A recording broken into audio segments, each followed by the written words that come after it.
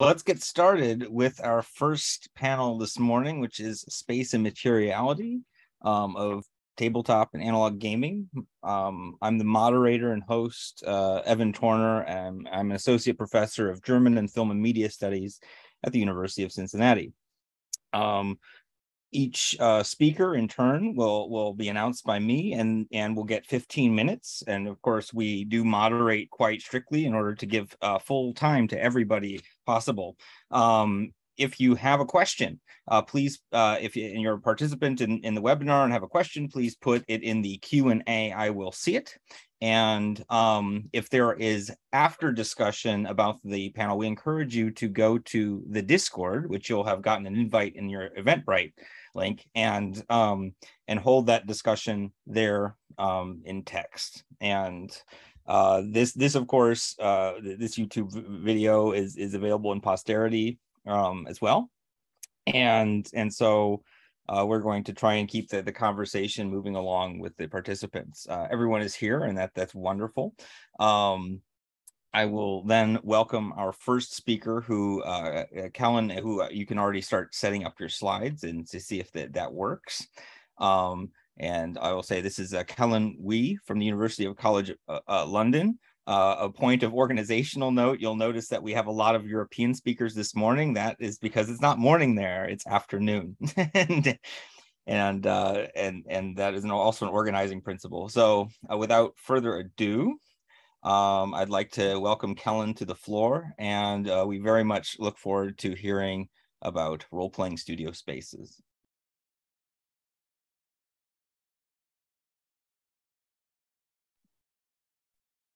Sorry, I had some trouble unmuting myself. Okay, I'm hoping you can all hear me and see me and everything is technically all right. I see nods and thumbs up, so I will go ahead. All right. So thank you all so much for joining me for my talk today, and thank you very much to the organizers for inviting me and accepting the paper that I submitted.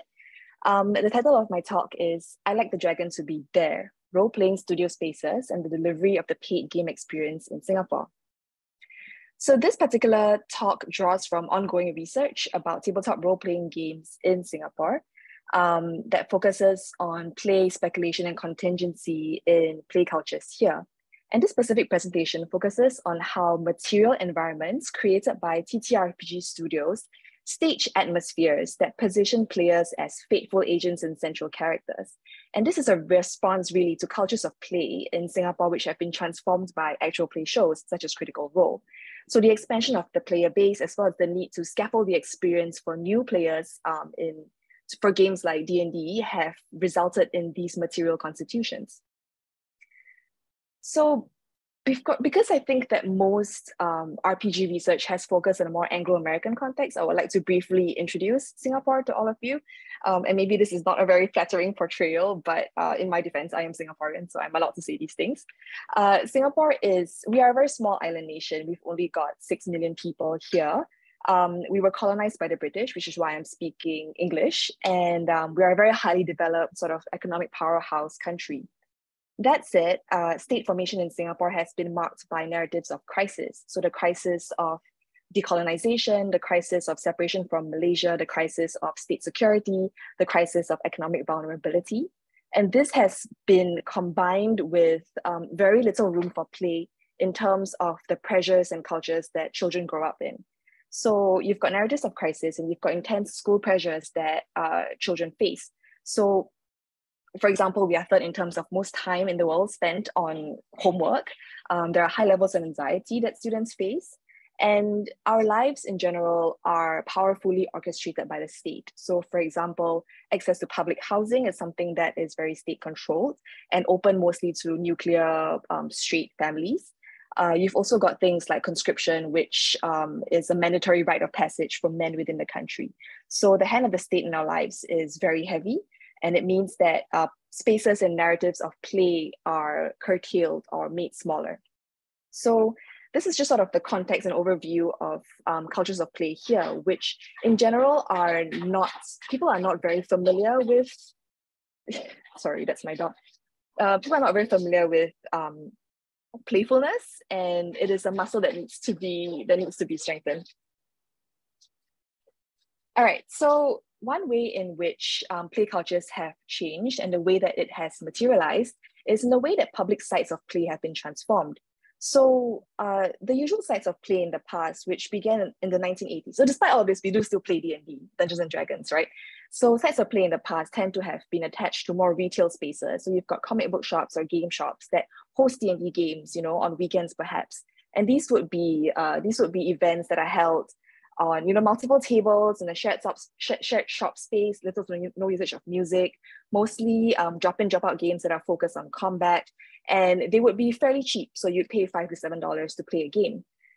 Things have changed. So beginning from the 2020s, when after the pandemic swept through the country or through the world really, there have been the development of game studios, and these are really spaces of experience.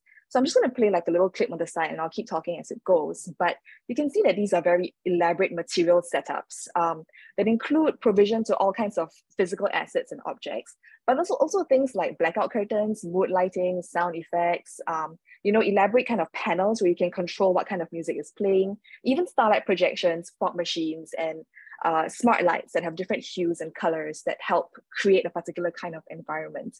So the development of these particular studios is quite new. It's actually very new. And concomitant to this change, there has also been an increase in the price of a D&D experience, which is what these studios now sell, I guess, these games as. You could pay $20 to up to $50 for a game, which is a huge jump from what games were priced at in the past.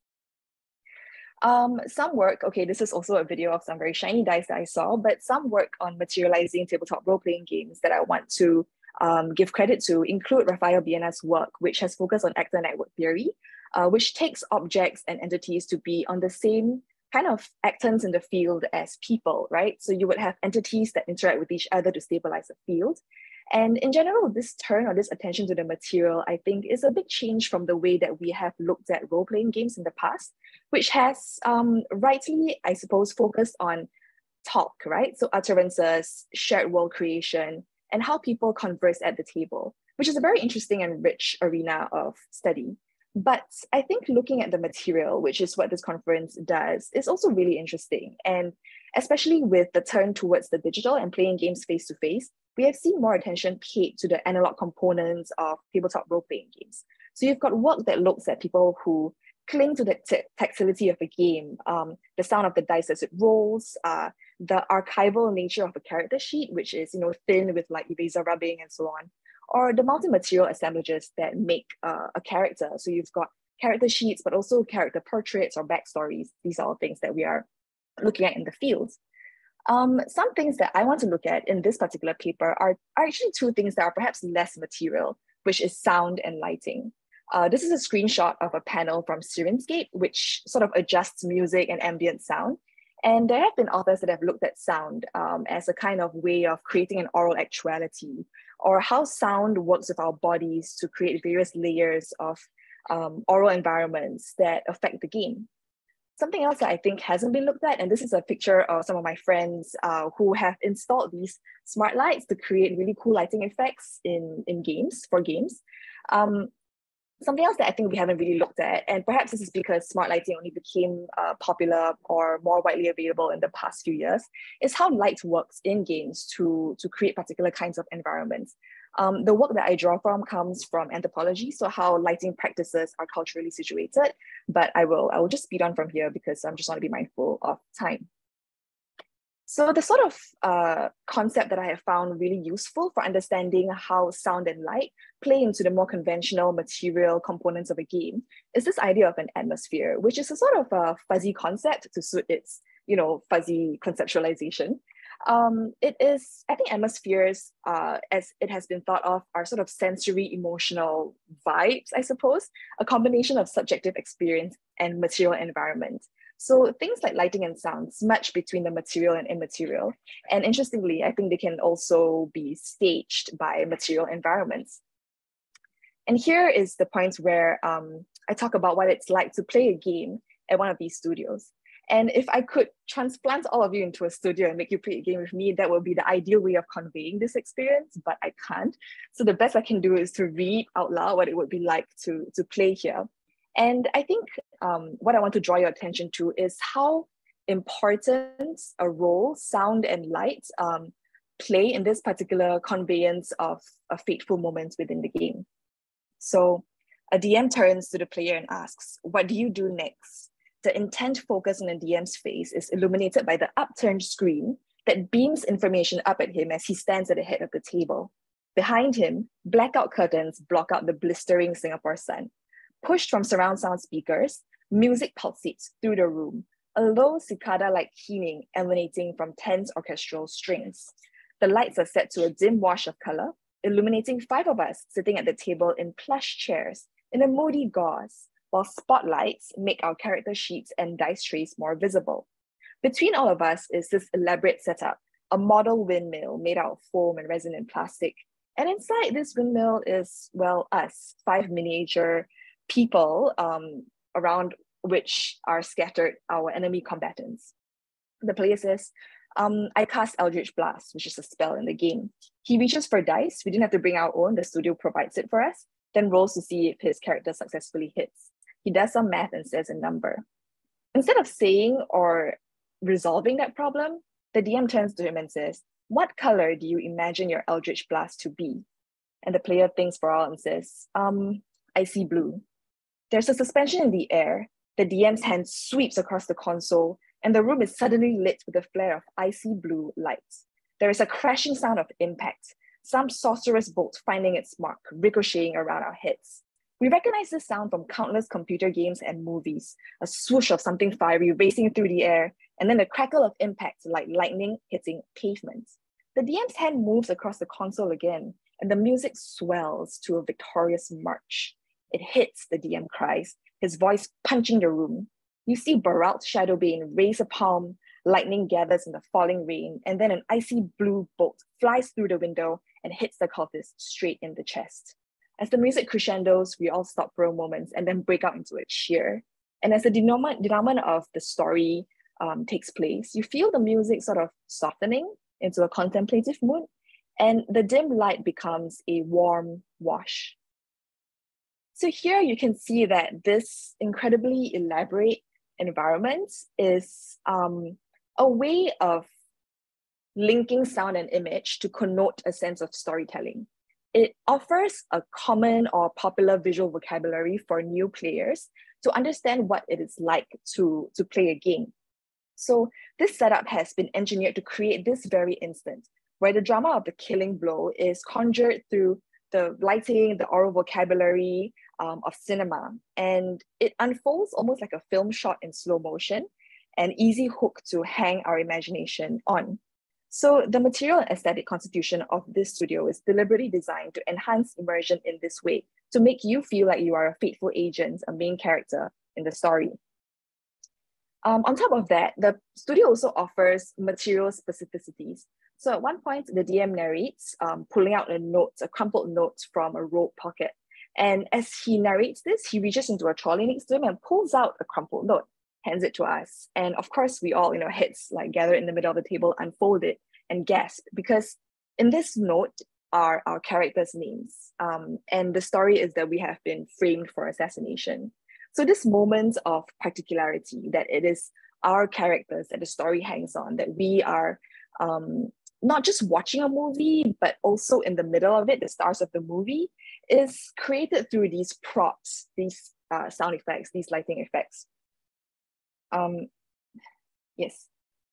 So what this does is really an act to signal to new players to D&D the genre expectations, but also the agential possibilities of the game. So when you connect sound and light and the storytelling together, you do understand the genre of D&D as is expected to be in the studio, that of heroic fantasy, but also the agential possibilities, like inviting new players to think of themselves as heroes. But on top of visibilizing new players, the studio also conceals new players, and it is this concealment that allows them to step forward and play. And again, this ties to the fact that it is commonly said within, it is commonly said within the community that the imaginative muscle is weak, right? That people are not accustomed to storytelling. And what the studio owner tells me is that he compares the sound to a blanket rather than, like an orchestra that underscores a musical, right? The lights is like privacy shades on a window. It lets you do what you want to do in this room or like in your room, like a bedroom. Without a setup like this, I would struggle. There's a barrier. I have to think before I do. And here, I don't want people to think. So having all these effects pressed in on you, the blackout curtains concealing light, the sound that conceals your perhaps crunching on chips or other ambient sounds within the environment, it excerpts you from the flow of everyday life and places you in this studio and allows you to think of role-playing as unmasking.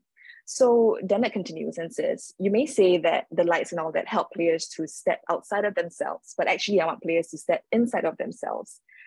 They get to be them. So rather than role-playing, rather than playing a role, what these studios aim to do is to allow players to access a certain sense of authenticity. You wear a mask with your colleagues and sad to say, sometimes even with your loved ones. And here, they can just be childish.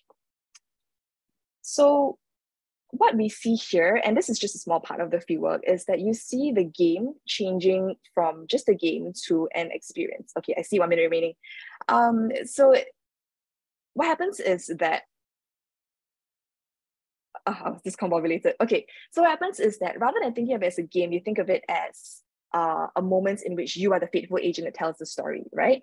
And I think what this offers game studies, or what we can think about in terms of what this adds to our work, is when we think of collusions of chance of fateful moments, we often think of it in the flow of a long-term gameplay where narrative payoff and the dice collude to create these gaming stories, these fateful moments. But what happens when an environment is staged to try and draw out these moments so that players keep coming back?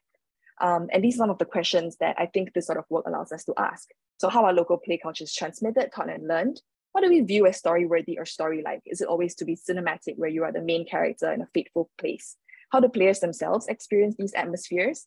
And I can't see the last one because I've blocked myself, but what distributed creative practices emerge from these environments? So thank you for listening. Thank you so much, Kellynn, and please, everyone, give a round of applause in the emojis. I have a few more technical issues to announce as we are transitioning to our next panel. First of all, Kellynn, you may stop sharing your screen if you'd like. And again, this is like, I really hated to even cut you off because I was so enraptured with what you were saying. But all that aside, all questions will be held until the end of the panel, not after the speaker, which means that if you have a question, please put it in the Q&A now. We'll catch it later on and make sure that we know it's a question for Kellynn. The second point of order is that we are recording all of the presentations, but literally everybody has the right to opt out of the final video recording, which means if one panelist says, no, I'd rather this was not put on YouTube later on, then they may withdraw that consent, and so it's no problem. And then from there, we are good to go with our next presenter, Dr. Alexandra Kviat at the University of Leicester with public board gaming in the post-pandemic UK.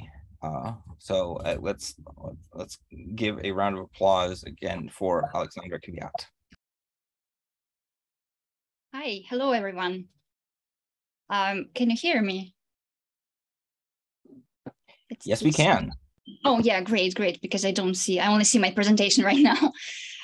So yeah, thank you very much for inviting me. And my presentation is called Public Board Gaming in the Post-Pandemic UK, Ambiences and Audiences. And I think it's going to echo a lot of things that have been mentioned by Kellynn, but in a slightly different context, because it's going to be about board games. But this link between ambiences and audiences, I think, is what we share in our interests. So before I begin, I have to make a confession. I'm not so much of a gamer myself, but I'm definitely board games curious. And I approach board gaming from maybe a slightly unusual angle because my background is not in game studies. It's in the sociology of space, place, and consumption. The study I'm currently working on explores how board gaming spaces, which includes cafes, bars, shops, community centers, and pretty much everything else that is in someone's home or workspace, how they make board gaming more acceptable, appealing, and accessible, and how they help build communities at a time of social isolation. So everything I will be talking about today is very much work in progress because I'm still doing my fieldwork. So at this point, I can only share some preliminary emerging findings. I'm using in-depth qualitative interviews with gamers, including both serious and I'm especially interested in casual, light gamers, business owners and staff, and people who organize meetups from across the UK. I've got 35 participants so far, half of them female, half male, and I hope to do some more interviews in the next couple of months. I also use ethnographic participant observations in various geographic locations, from cities to towns and villages. So a few words about the UK context. Over the past 6-7 years, there's been a lot of media buzz about the board games market boom. And this boom is associated, among other things, with the emergence of new gaming spaces. And there is a very common narrative, both in the media and in my interviews, describing how board games metaphorically and literally came out of private, secluded, and marginal spaces, such as basements and backrooms, into the public space. But 2 years ago, this process was interrupted by the COVID-19 pandemic, and the 16 months of national lockdowns and restrictions on business activities and socializing may have increased the sales of board games, but only for domestic consumption, whereas public board gaming was a no-go, at least until last July. And with the ongoing Omicron concerns, a lot of people are still cautious about playing board games in a public place with strangers. Nevertheless, the UK's public board gaming scene is incredibly diverse and it keeps growing. People are playing board games in very different spaces, including specialized and non-specialized and commercial and non-commercial ones. Specialized commercial spaces include not only dedicated board game cafes and bars used on a day-to-day basis, but also temporary spaces, such as convention halls that turn into board gaming spaces once a year, and B&Bs and campsites that offer board gaming holidays. Specialized non-commercial spaces, such as community board game cafes, are a more recent experimental thing, and I know at least one that is going to open soon.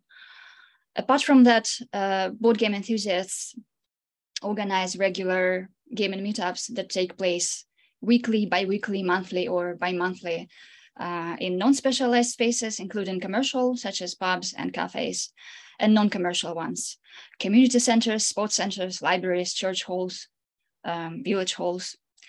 And what I'm trying to find out in my study is how these multiple diverse environments are constructed physically and socially, and how they affect gaming atmospheres, interactions, and experiences, and also how these complex socio-spatial ambiences may include or exclude different audiences. I approach board gaming as a specialized practice produced through the continuous interplay between the three dimensions of space identified by sociologist and philosopher of space, Ville. Conceived or envisioned space, perceived or interpreted space, and lived or experienced space. So to put it briefly, the same physical space can be envisioned, interpreted, and experienced in many different and sometimes conflicting ways by different people. The vast majority of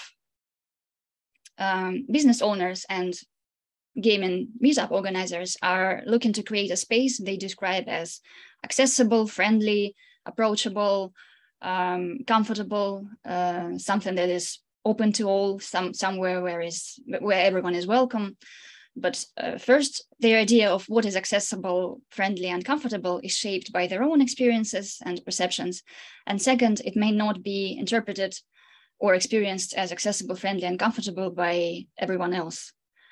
In my study, I have identified the key elements or factors that shape public board game environments, and they include type of space, location and time, layout and design, hosting, games and gamers, and food and drinks. Although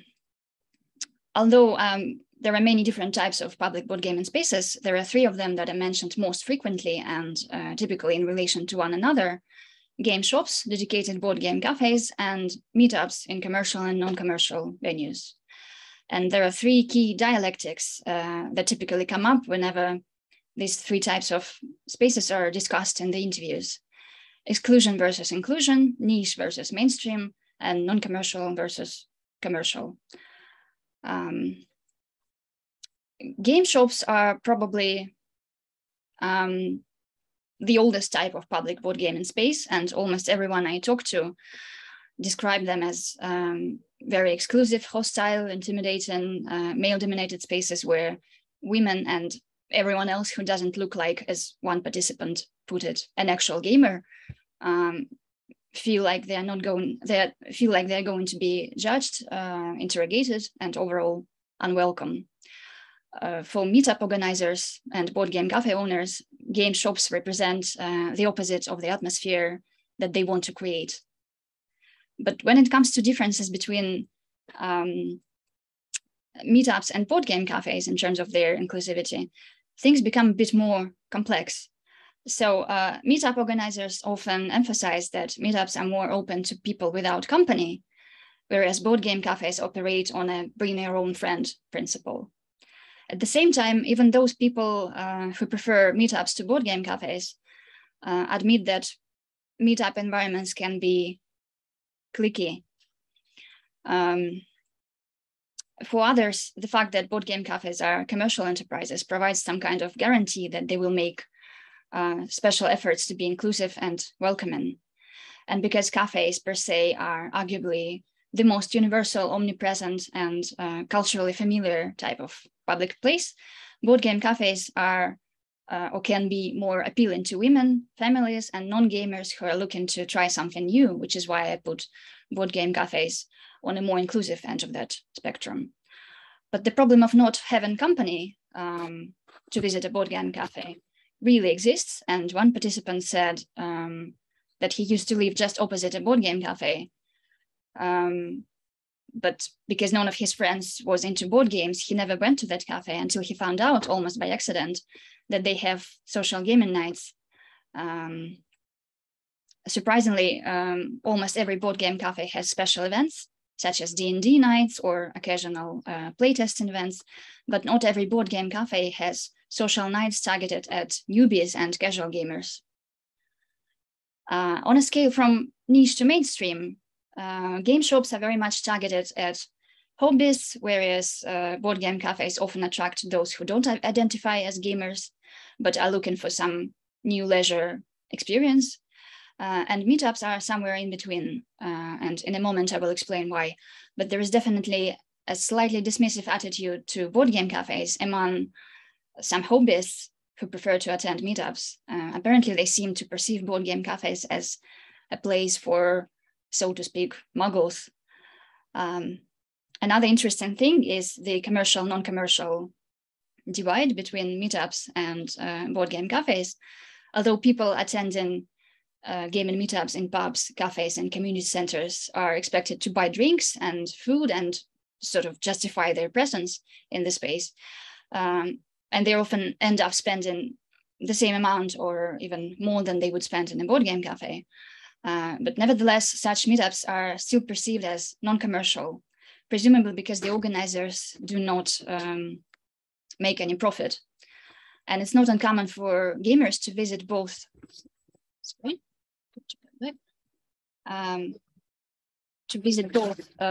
Board game cafes and meetups in non-specialized spaces, both commercial and non-commercial. But and it may seem slightly counterintuitive. meetup organizers are not very keen on hosting their meetups at board game cafes. And as one participant explained, that would mean doing their job for them, and that would also mean losing identity. The next factor is location and time. It has a great impact on the balance between inclusion and exclusion.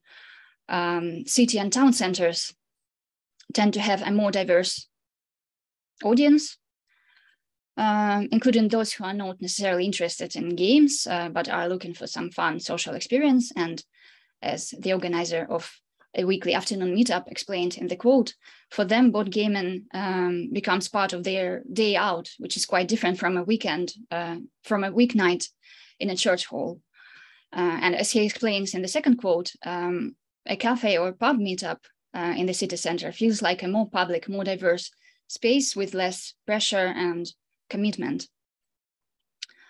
Getting to and from public board gaming spaces in more distant areas can be a problem, both logistically and financially, as this quote illustrates. And there are also safety concerns that are not always immediately recognized. One meetup organizer told me that they had a male-dominated organizing group that didn't realize that the venue they initially chose could be a problem until a female co-organizer pointed out that she wouldn't feel safe walking in that area at night. In terms of layout and design, there are three key topics that keep coming up in the interviews. The first one is visibility. As I already mentioned, there is a persistent narrative of coming out from secluded and marginal spaces into more open ones. And board game cafe owners and customers often mention how big windows make board gaming more appealing and newbie friendly. Meetup organizers certainly have less placemaking power, but they often mention that they want to be visible and approachable, even in a space that doesn't belong to them.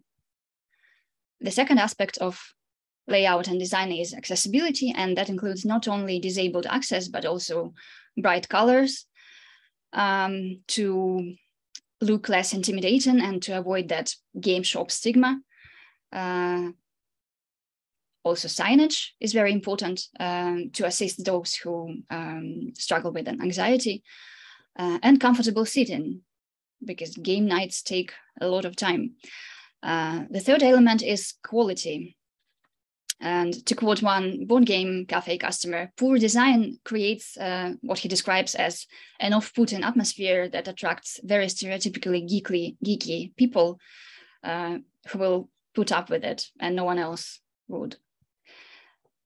In addition to physical design, hosting has a great impact on the atmosphere. Meetup attendees often mention how being individually greeted by the host makes them feel welcome and comfortable. And the best practice is to continue monitoring and moderation over the course of the entire event.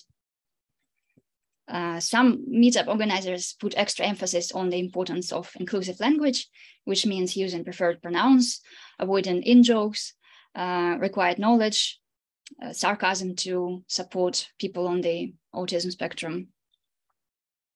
And the next factor I call games and gamers.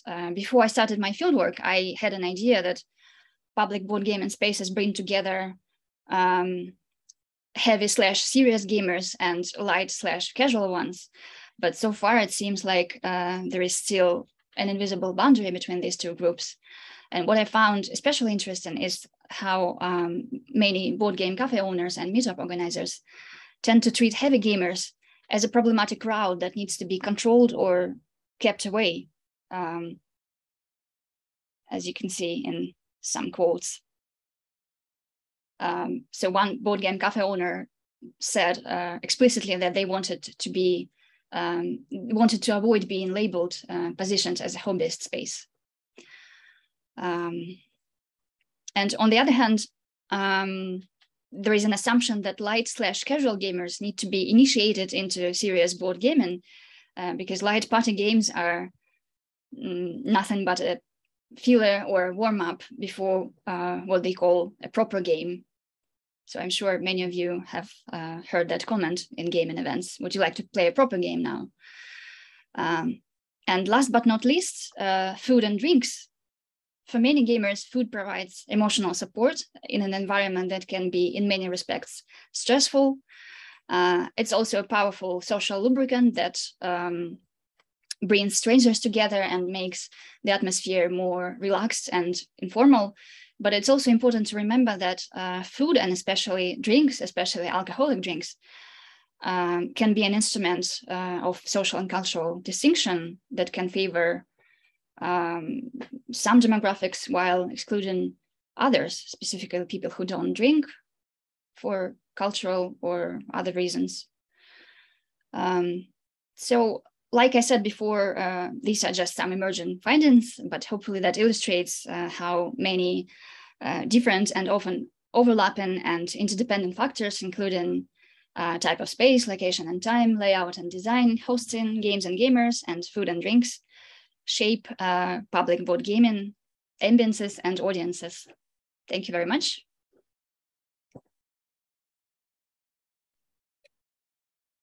Thank you, Alexandra, and a huge round of applause for that wonderful talk. I have so many questions already for the first two panelists, but we have two more, and I'm also hanging on to my own. So if you have any questions for Alexandra, please put them in the Q&A, and we will move now to Ian Williams at UNC Chapel Hill, University of North Carolina, Chapel Hill, and Sam Tobin at Fitchburg State University in their joint presentation on materiality and sociality in miniatures wargaming.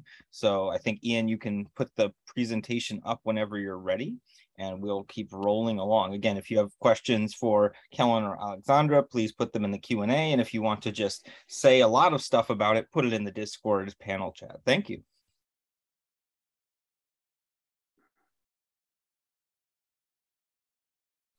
Okay, I am unmuted. Okay, so thank you so much for the introductions. I'm Ian Williams. Sam Tobin will be coming in sometimes to speak as well. We're going to talk about tables specifically and wargaming and the materiality of tables and their relationship to sociality around wargaming. We're zeroing in on wargaming tables, not board gaming tables or role-playing game tables, for some reasons which will hopefully become apparent as the presentation goes on.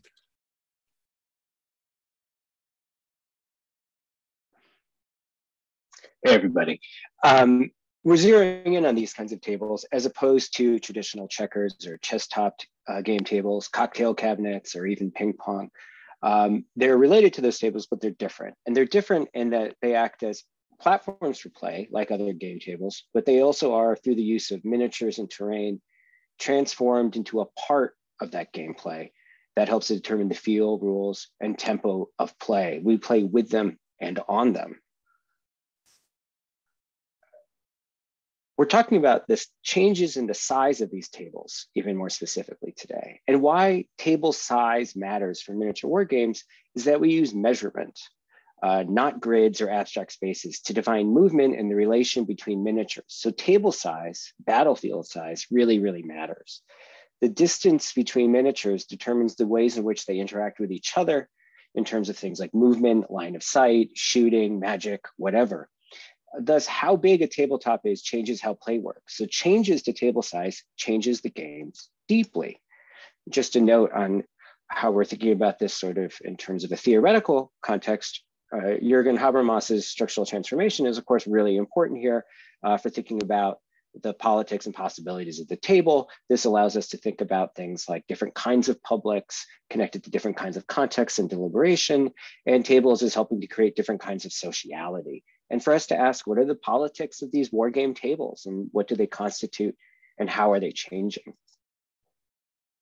So I want to start with a recent finding. I've been doing groundwork for an ethnographic study of work and craft in the miniatures wargaming industry in Nottingham, UK, which I visited earlier this month. There are lots of different companies there, so many, in fact, that colloquially it's known as the Lead Belt. And what happens is that aspiring sculptors, artists, and game designers move to Nottingham to work at Games Workshop, which is, of course, the publisher of the immensely popular Warhammer games. And they stick around for a few years, leave for a variety of reasons, whereupon they work for smaller studios in an area, right down to boutique level of like just a couple people, or they open up their own companies.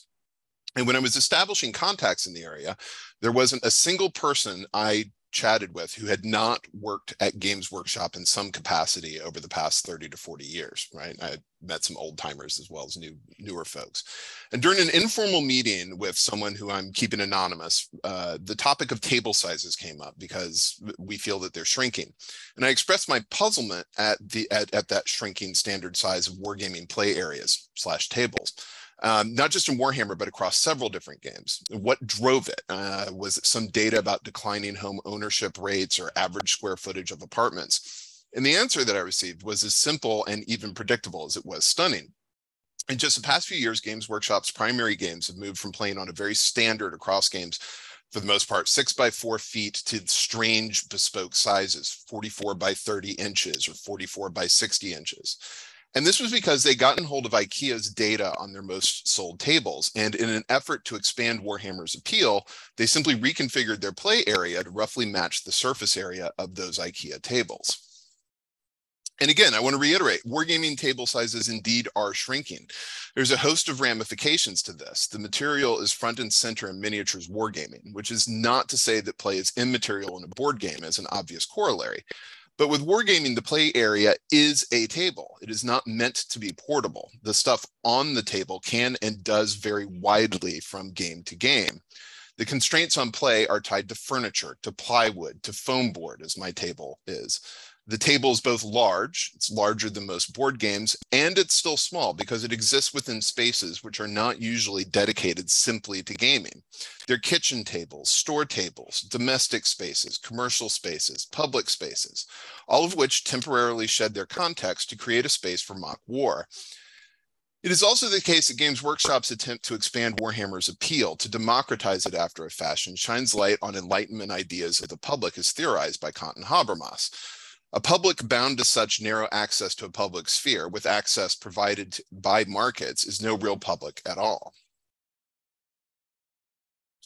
There's also a temporal aspect to the table materiality in wargames play as well, obviously. The larger the table, the more time is needed for play, more miniatures fit onto it. The imagination expands to fill the empty space. A 6 by 4 table needs to be filled. It becomes a site of mass battle rather than a site for skirmishes. Play changes, design changes. When a designer shrinks the play space, what does that do for such an open medium as miniatures wargaming? Well, you sell fewer miniatures for one because fewer can fit on your table. Games Workshop's answer, again related to me by someone in the know, is to raise the prices per miniature a bit.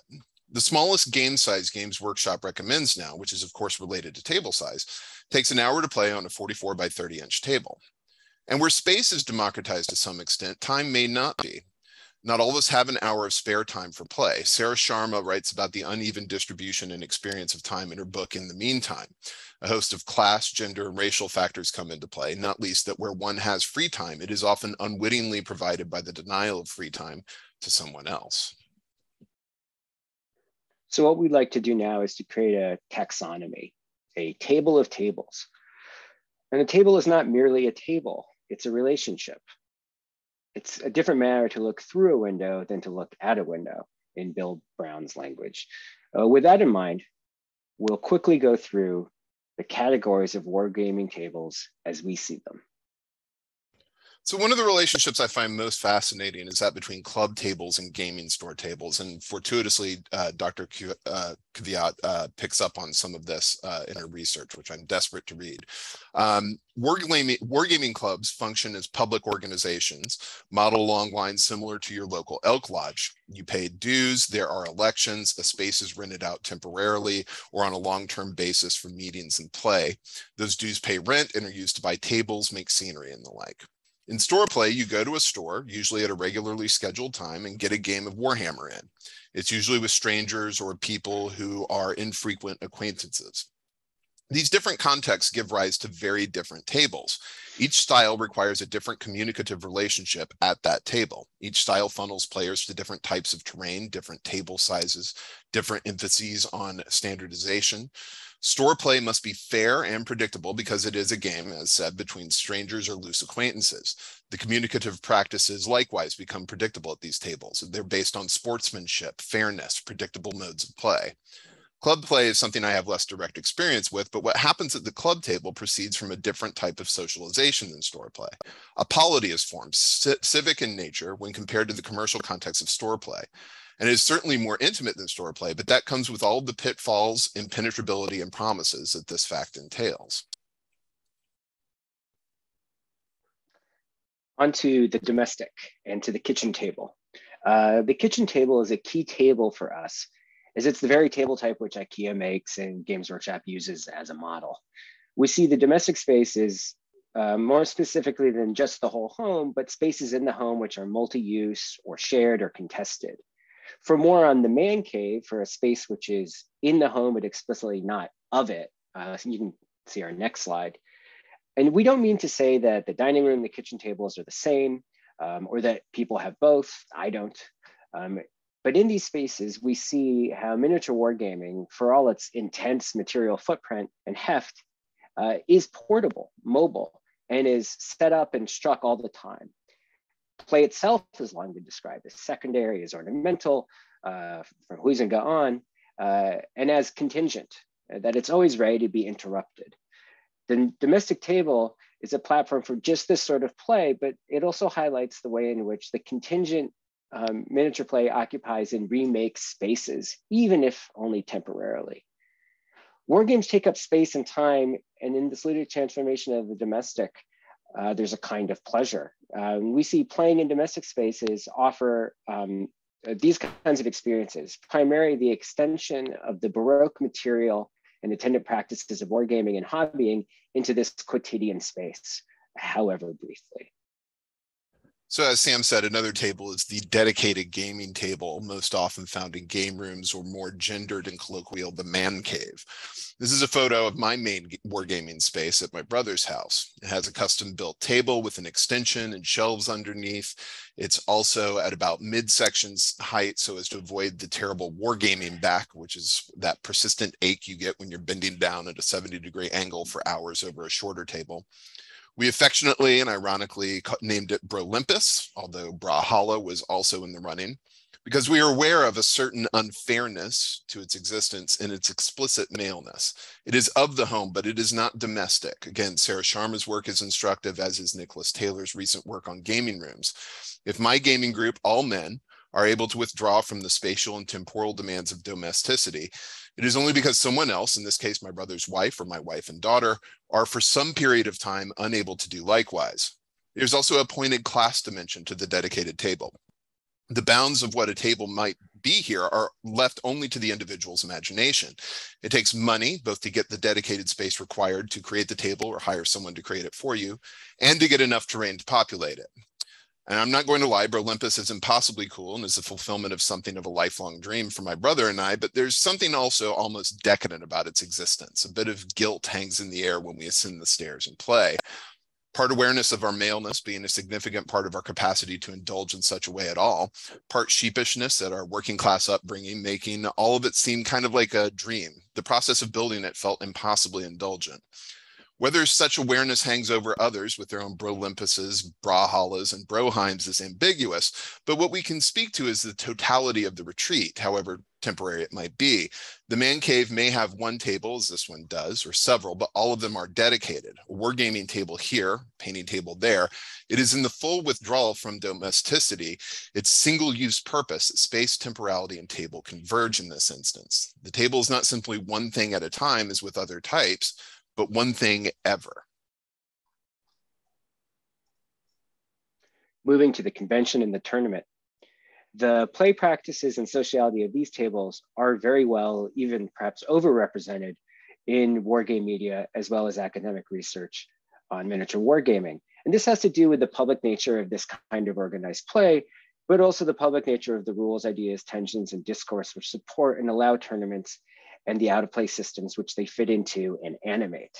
The tournament tables have much in common with the aforementioned store and club tables. Indeed, stores and clubs may act as organizers or hosts to such events. We break out these tournament tables from club tables due to their transient and yet institutionalized qualities. These are folding tables laid out in rows in hotel conference rooms, convention centers, student unions. These tables themselves are mobile, folding, even wheeled, And as the miniatures and terrain are brought to them, armies are packed in foam, bravely checked as baggage, shipped ahead of time, wedged into trunks, then unpacked, mended as needed, and placed on decorative display boards, which ferry troops about the floor from table to table. Tournament tables are likely to conform to current rules on table size and the rules and implications that follow. They differ in their context and set of rules practices which define that context. Tournament rules are not the rules of the game, but rather the rules for how a series of games and their outcomes relate to each other to produce a particular tournament, which itself increasingly is in turn incorporated, or at least its data is, into a larger systems of players, games, forces, builds, ranking, and meta. This is no imagined community of anonymous players. Tournament tables are above all visible. They are observed in person and remotely by players, onlookers, and officials. The visibility of the tournament table connects it to an intentional economy and to issues of performance and sport, transparency, fairness, and playing with strangers. The games, the miniatures, the army styles, and choices all flow from the public visibility of the table at the tournament. And finally, tournament tables spawn their own terms. Top table, that is the final battle at the tournament, and tabled, or to be tabled, as a verb, to remove an opponent's forces from play totally, to wipe them off the table. To be on the table is to be in play, in the running, someone to watch. So in closing, what we've attempted to do here is to account for the table in tabletop wargaming, because there's this weird thing where we concentrate a lot, and Sam and I have both done this, concentrate on miniatures, concentrate on play, measurements, and things like that. But the humble table has been weirdly neglected, literally beneath notice. And these tables aren't the end of it. We spoke and got rid of some slides about playing in Iraq on sand, playing on the floor when you're a kid, where those things also become tables. Because again, a table is a relationship. If I pick up a kitchen table and I take it to my bedroom, it's no longer a kitchen table. Just like if you play a war game on your kitchen table, it is temporarily something else. And what we want to start here is a means of thinking about the materiality of war games play, which fundamentally starts with the specificities of the various relationships which make a table a table. Thank you very much. Thanks, everybody. Thank you, Ian and Sam, for a riveting talk about tables. I was so busy taking notes that I can't see my tables in the same way ever again. Round of applause for them. Our final presenter, presenting from the University of Tampere, is Ville Kankainen, who will be talking about the material spreadability of tabletop gaming. Again, if you have questions or comments for Sam and Ian's presentation, please put them in the Q&A. And otherwise, we'll hear from Ville and then have about 20 minutes for a question and answer period. Hello, let me just share my screen.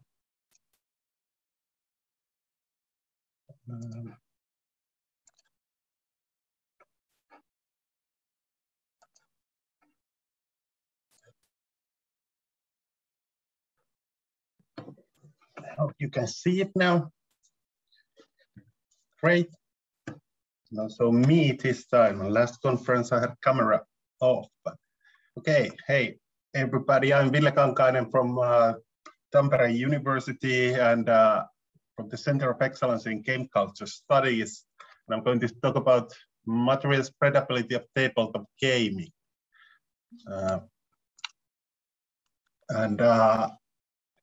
What I'm going to talk about is first a couple of words, what is spreadable media, and then what I mean by material spreadability of tabletop gaming, and based on some data and other observations, and then some thoughts what to do next or questions.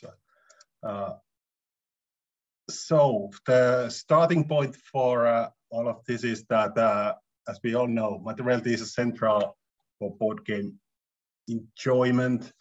Like Melissa Rogerson and colleagues have showed in their article. And although players often or hobbyists often say that the materiality is very important for them, still internet has an important role in the hobby, and sometimes hobbyists use even more time online in these different practices on a digital hinterland, as Melissa and others call it, than actually playing. And of course, there have been previous studies by Paul Booth on paratextuality, transmedia, and how this tabletop gaming connects that way to digital culture. And then Aaron's digital economy, and thoughts about analog games as a brand that is expressed online, and all the things that go with it. And I presented on the hybrid media ecosystem in DICRA just a couple of weeks ago. Also something that is very much under progress, this thinking. And yeah, as we know, yeah, the materiality, digital materiality or materiality in an online environment for tabletop gaming, it's present in, for example, in crowdfunding, where miniatures are very important for the success of the products and so on. And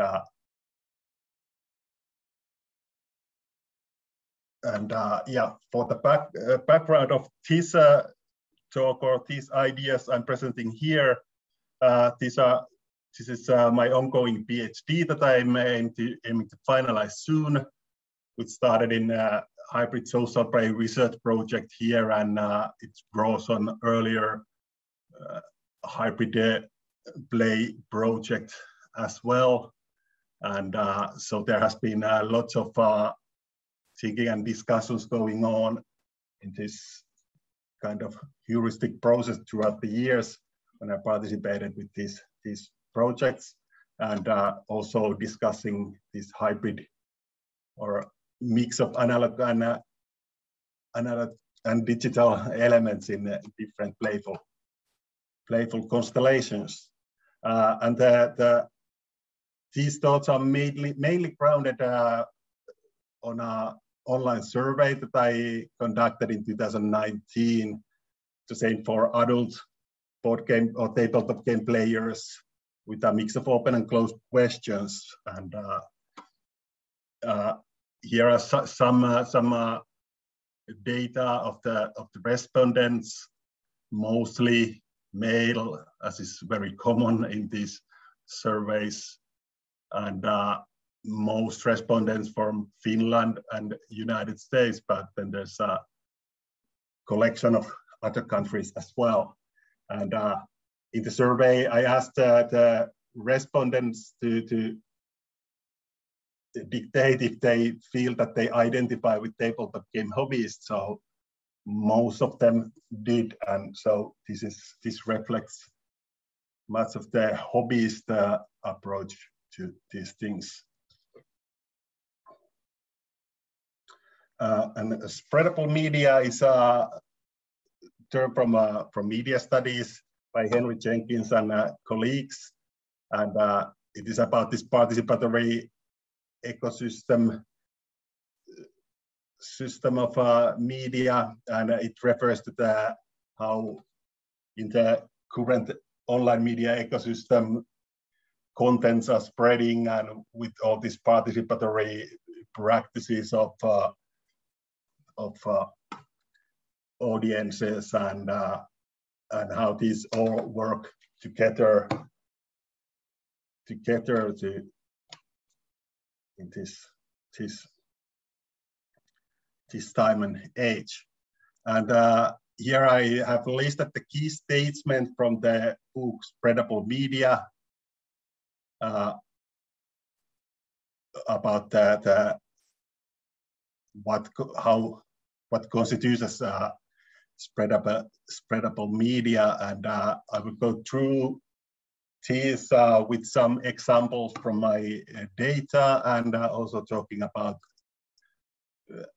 more generally tabletop gaming at this current time and in online environments. So the idea is that there are free flow of ideas and interaction between the developers and fans or audiences, and lots of different kind of experiences and so on. And what during this PhD process, there have arisen some questions that I'm aiming to or pondering here, and this is very much work in progress. So I'm interested in all your feedback and comments on how this framework or conceptualization works. And what I'm arguing here, that it is the materiality that is actually driving the spreadability of tabletop gaming in online environments, because online seems to be one of the key things for the spreadability or the popularity of tabletop gaming at this time. It is kind of, although the materiality is something that is enjoyed most and highlighted, but still it's I think it's the online media and how it highlights or enforces the materiality through all these activities. Like, for example, there's a picture of from Instagram, lots of content, over almost 3 million posts about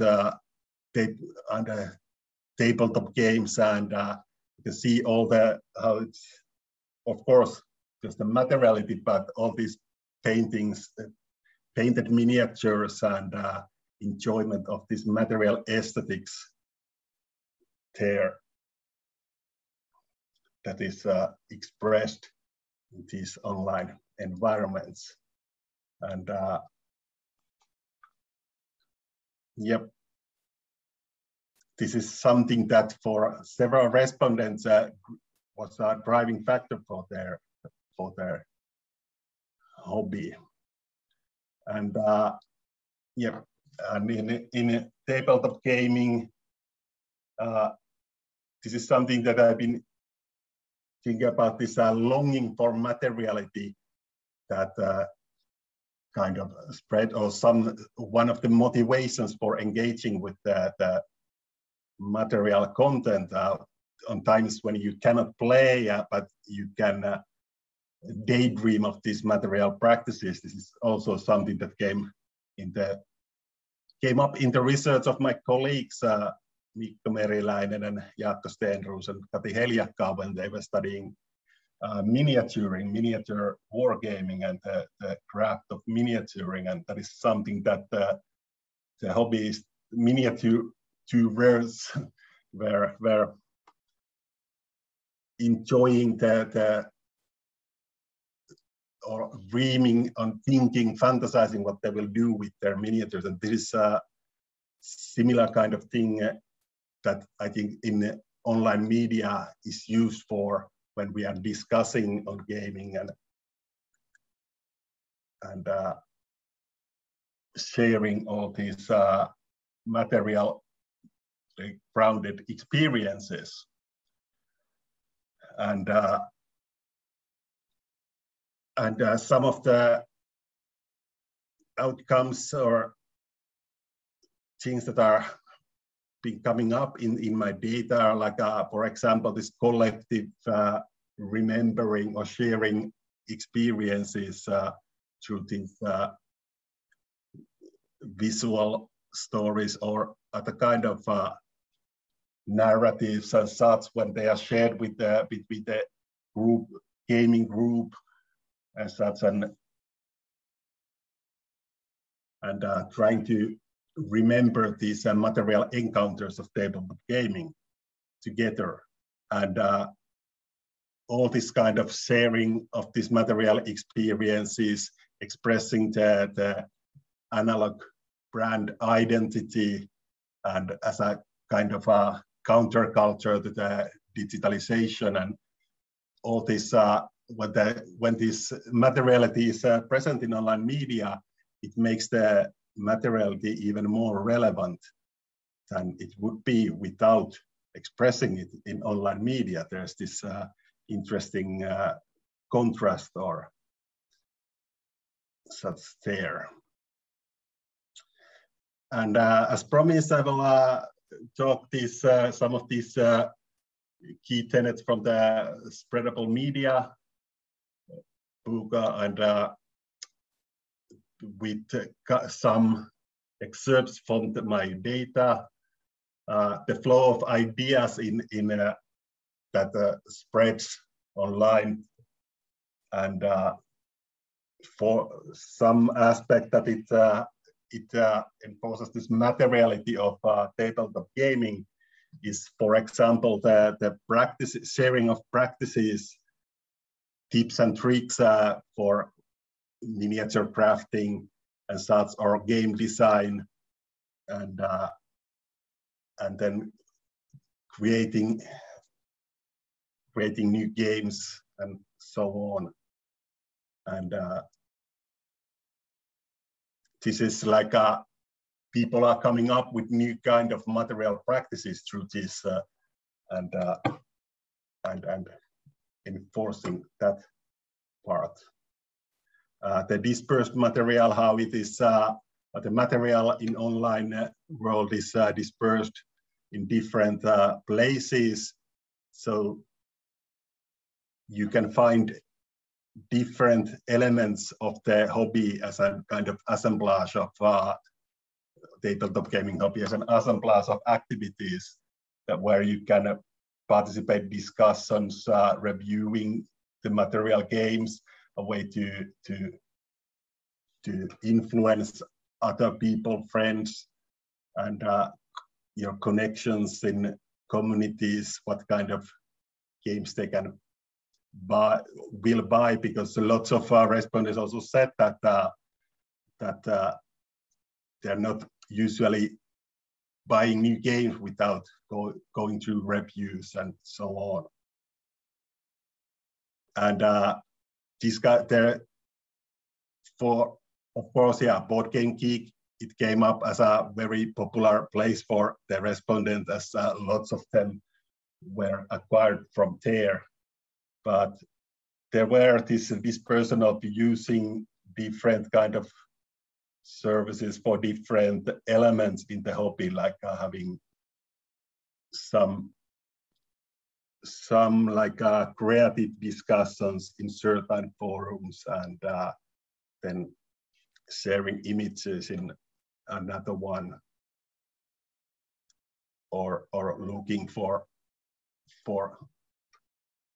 game experiences of others and so on.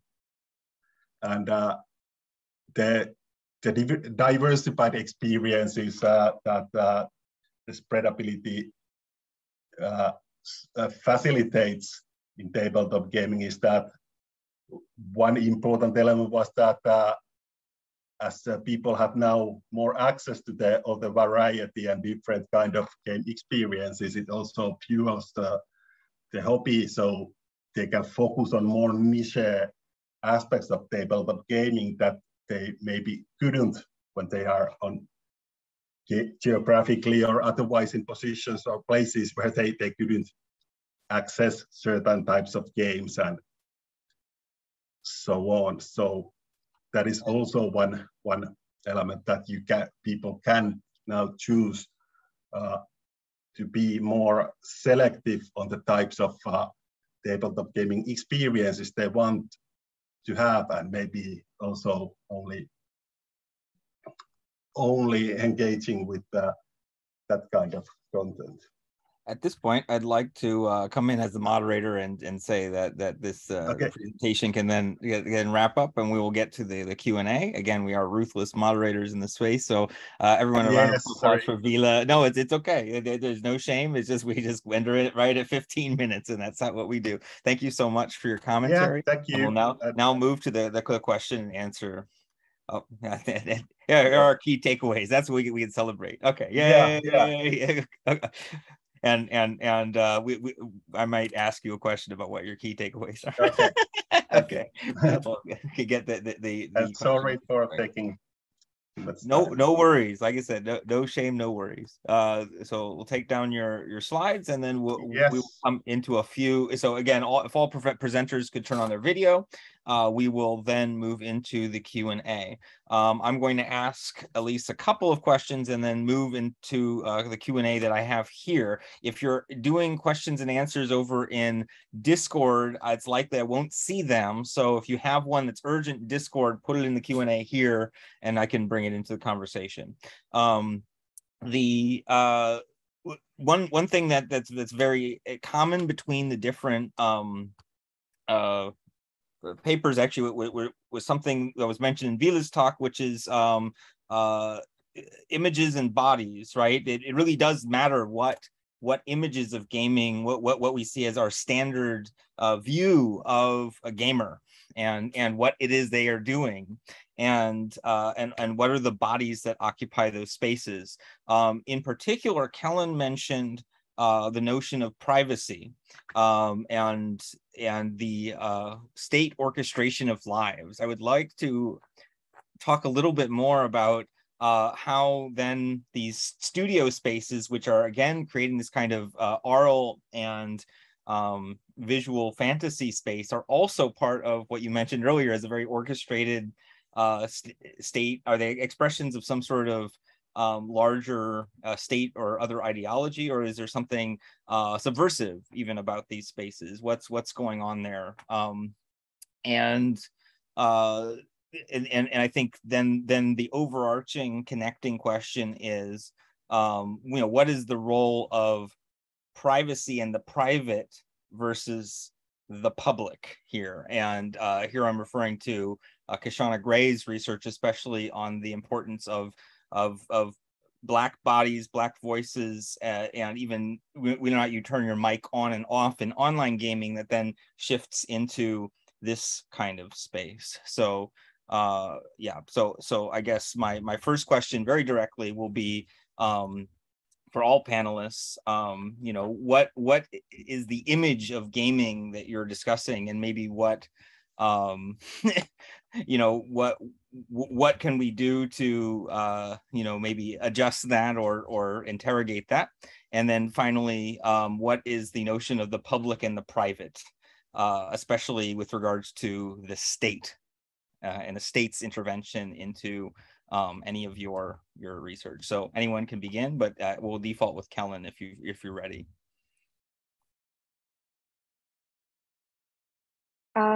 Thank you for the questions, which I think are really interesting to chew through. I think that some of the work that I did echoes Alexandra's work, because in many of the more public spaces, like the non-enclosed board game shops, you would see a lot more men. In these spaces, you wouldn't really see a diverse range of, say, men and women, or people of different ethnicities, or people of different, say, gender or sexual orientations or identities, because it tends to be a more homogeneous public space. And I think that kind of reinforces the image of that community as belonging to one particular kind of person. I do find with the private studio spaces, they do tend to invite connections between people who tend to be a bit more diverse in terms of their experiences with the game, just because of the way that it is able to invite that kind of intimacy, I suppose. The fact that you are not seen, you are not visible as a body, I think can be very intimate. But at the same time, even it doesn't mean that you are siloed into these groups that don't ever see each other, because even within the studio, you have several groups that play and they intersect and they create their own community. So the privacy of that space does, I think, engender greater diversity. I'll leave space for others to answer, but I'll stop here for now. Thank you, Kellynn. I think Alexandra, you're next. So yeah, the concept of public, I think it's incredibly complex, and how I understand public in this study is everything that is not someone's home space or workspace. So a place where pretty much everyone can, a place that pretty much everyone can become part of. And I was thinking whether I should include university board game societies or not, but I think not, because you have to be part of that. You have to be a student, basically, to become part of that society. And so one of the participants, when he compared a church hall, which seems like a really accessible public space, and you don't need to pay anything to attend one of those events. So when he compared that to a city center coffee house, he called the coffee house a public space. So I guess that means more diversity, and he probably meant that it's a more inclusive space. And I think another aspect is that in a public board gaming space, you play with strangers. So there is always this more public rather than private or parochial makeup of the audience. Yeah, I don't know if that answers your question or not. Yeah, I think again, the opening salvo of the public is an incredibly important and complicated question. I think, you know, is something that we haven't reckoned very much with analog gaming, and that these presentations are addressing it directly. I really appreciate that. Sam and Ian. So like I actually had a digression which we had to strike for time, but I think it was an important one because it was very in keeping with Alexandra's research, which is we don't really have a conception of the, you know, kind of like a real public space in the United States anymore, right? Like you go to it, like the place where you game is a gaming store. And during this pilot study I was doing in Nottingham, you know, I was speaking to all of these like miniatures, game designers, war game makers and stuff like that. And like when I told them that all gaming happens at stores, they were legitimately like confused and a little freaked out by this, because most wargaming in the UK, or at least a significant chunk of it, of course they have gaming stores, happens at these wargaming clubs, right? Where they're like little civic organizations. So there's like this wide variety of contexts there. And Sam can elaborate some as well, but what I think happens is I think that like maybe the better question is, what do we want out of our publics, right? Because, you know, I wanted to kind of invoke Nate and Kluge as well on you know, their rejoinder, the proletariat public sphere, which was like, look, if your public sphere is based on markets and market access and stuff like that, it's not a very good public sphere at all, right? So what you have to do is you have to think of like different modes of engaging with one another in public spaces. I'll see if Sam wants to say something to that as well. Yeah, I mean, I don't have a good answer, because I don't think there really is a good answer, right? But I really appreciate how Alexandra and Kellynn brought in the voice of people, how they think about these terms rather than how we think about these terms. Like what ultimately matters is how people understand the public in the context of a game store, for instance. And by parsing that language, we can then apply a kind of a critical cast to it. But it's really interesting to hear that public starts to equal like welcoming to some degree, right? Safety, all these things that are like really valuable. And so for Ian to say we don't have a public anymore, and as I talking to Ian said, we never did, right? In the US means there is no space that is welcoming unless it's commercial, right? And so the flip of that might be, and I'm thinking about the state here, right, is what would, there's another public, right? And I'm thinking about like the loans that the US government gave to businesses during the pandemic, right?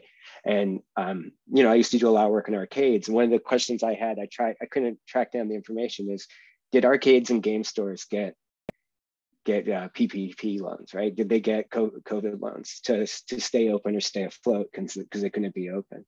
And what Ian needs to find out when he goes back to Nottingham is like, does Nottingham offer grants and tax incentives for war game designers, right? Like, is this a state public?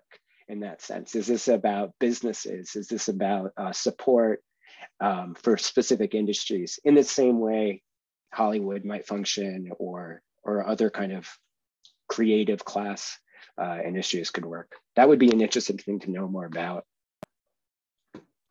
And since Nick and Kluge and Habermas were all brought in, I'm a Germanist. I should also say that Kluge and Habermas in particular are problematic right now, thanks to their support for a peace between Ukraine and Russia.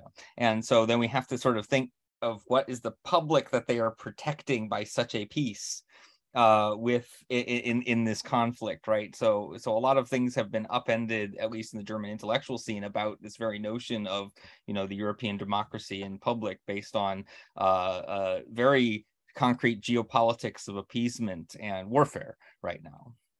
So these questions, they seem to be about tabletop gaming, but they are of course about everything. I'm going to give Ville also space, not only to talk about public and private, but also to say, you know, here are also my conclusions.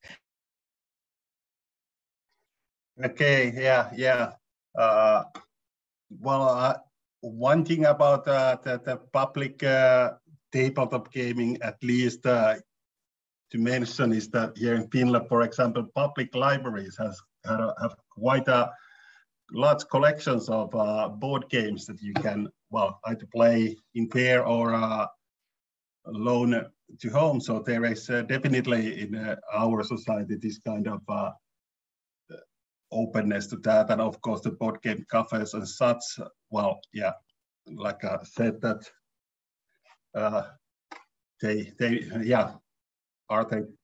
that public private companies anyway, but yeah, I didn't. Okay, that's my comment on that. Mm-hmm. And I'm going to throw up our question from Percival Hornack, which is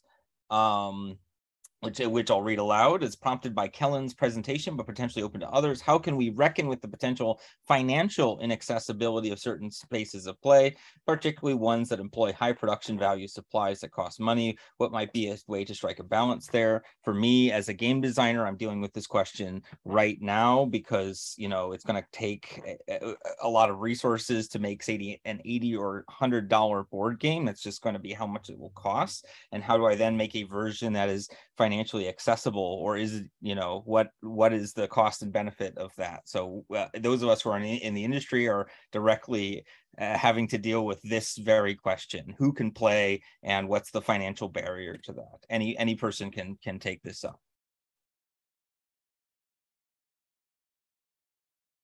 I think for me, what I've seen is that this reflects the kind of broader player base, where you have older players who are coming back into the game because this is stuff that they played in the 80s and 90s and early 2000s growing up. And so they are generally financially stable adults who can afford paying $20, $30, $40 for a game, and they don't flinch at that. So it kind of reflects that. But also, people who come to role-playing game studios to play these games will compare the experiences to going for a yoga class, going for a pottery class, going for a hand rock tufting class. Yeah, so it's really seen along that spectrum of experiences, of aesthetic or hobbyist experiences. They don't come into it as gamers. So for them, the price tag is very normal. They have not seen different kinds of pricing for that kind of game. So again, I think it's the expansion of that play culture and the way that it's involved or pulled in people who wouldn't identify themselves as gamers. So I have people who will look at me and say, I wasn't a nerd growing up, so I don't know what I'm doing here, right? And that reflects their expectations and what they would play. So in terms of accessibility, I do think that it is a barrier, but it is not, in Singapore at least, it is not prohibitive for now, yeah. Excellent. Other speakers on the financial barriers to play? There might be a. Go ahead, Sam. This is, by the way, what working with Ian is like. There might be a way in which like that financial barrier sounds high if you play games a lot, which means that you have a life in which you can play games a lot. And there's sort of a thing older people here will recognize where as I have more money, I have less time. And so like $20 to play a game is no big deal because I'm going to do it once a year. Whereas if you're like playing in a campaign 2 times a week, that's a lot of money. And I think this time and money thing, well, obviously people have talked about that, but there's something about leisure that's really important, and free time or lack thereof.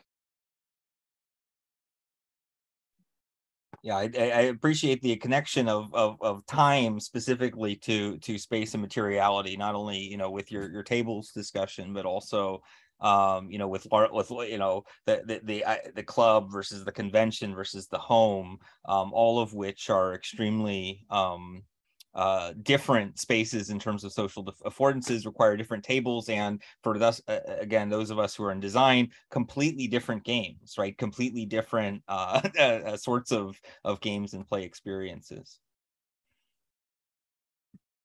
Ville, please. Yeah. Well, I can continue. Of course, the libraries allow, of course, lower the barriers quite a lot. But like we're thinking from the spreadability point of view, there's at least one important thing is that there's so much more to enjoy in tabletop gaming than just playing. When people can just enjoy watching these let's play videos and such, or just like engaging with this kind of tabletop gaming content online, which makes I think the barrier much lower. But also one thing is that as it is so much easier to actually choose the games based on reviews and such, so you don't need to actually buy games just to test them out, that you can have these created experiences, and it's easier to create what kind of games actually to acquire. So I think that that can contribute to the lowering of this barrier to play as well. I was just going to add, like Sam said, I think something very similar to what I wanted to say, but I also want to kind of like throw in the idea of like production and labor into this, because if you have ever taken a look behind the scenes of, you know, role-playing game revenue, you know, if you've ever designed a game and it's on drive-through or something like that, like, you know that it's not very lucrative. And it becomes incredibly difficult to gauge exactly how much you should charge for a game, not just in terms of accessibility, but how you can actually feed yourself, particularly in the collapse of, like, you know, the non-WOTC waged kind of structure of game design that you had in like the 90s and the early aughts. So that becomes, you know, another thing, which is, you know, you have to be accessible, but also like those margins are incredibly thin. And where do those two things collide?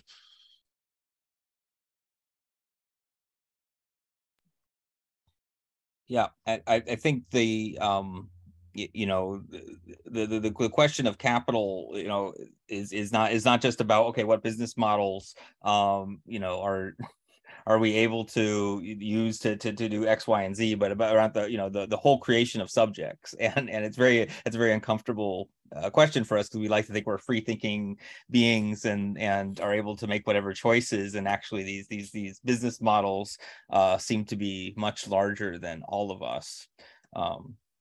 To some degree, which again is why sort of the logistics fiasco and analog gaming and all these different proliferation of spaces is crucially important for us to look at where the future of the hobby is, as well as how we can, what relevant lessons we can glean from its past.